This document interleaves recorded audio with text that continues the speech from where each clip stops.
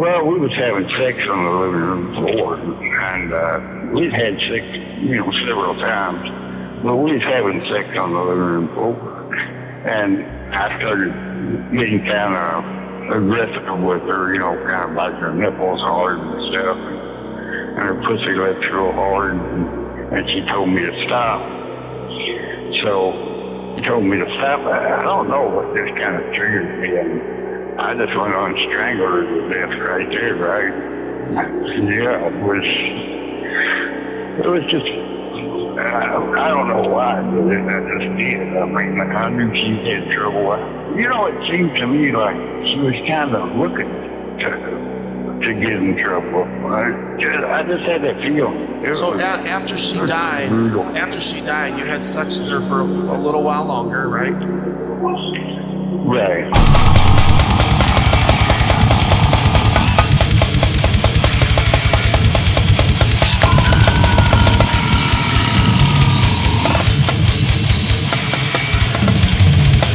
She had what I always call that snapper pussy, you just sit there and you can milk it, you know what I mean?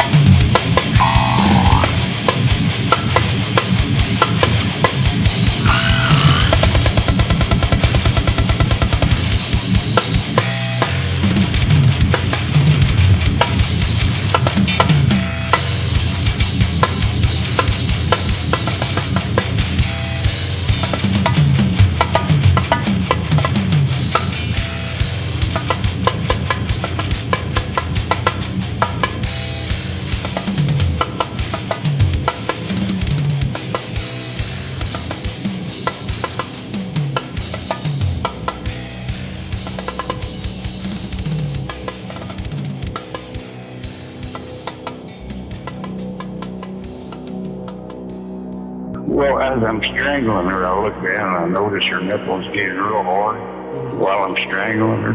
So I start biting on them real hard, and then I just keep strangling her, and she finally dies. I hear her last little breath, and then I just start eating her pussy, and just all kinds of crazy stuff. Then I cut her up, And then you did some things to her that even shocked you. What did you do? Well, I cut her pussy lips off and ate them. Ate her titty nipples and, just different shit like that. Then I cut the meat away from her pussy all around her labia.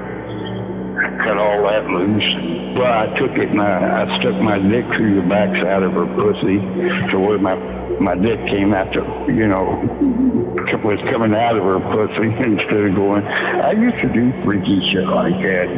Or standing there jacking off.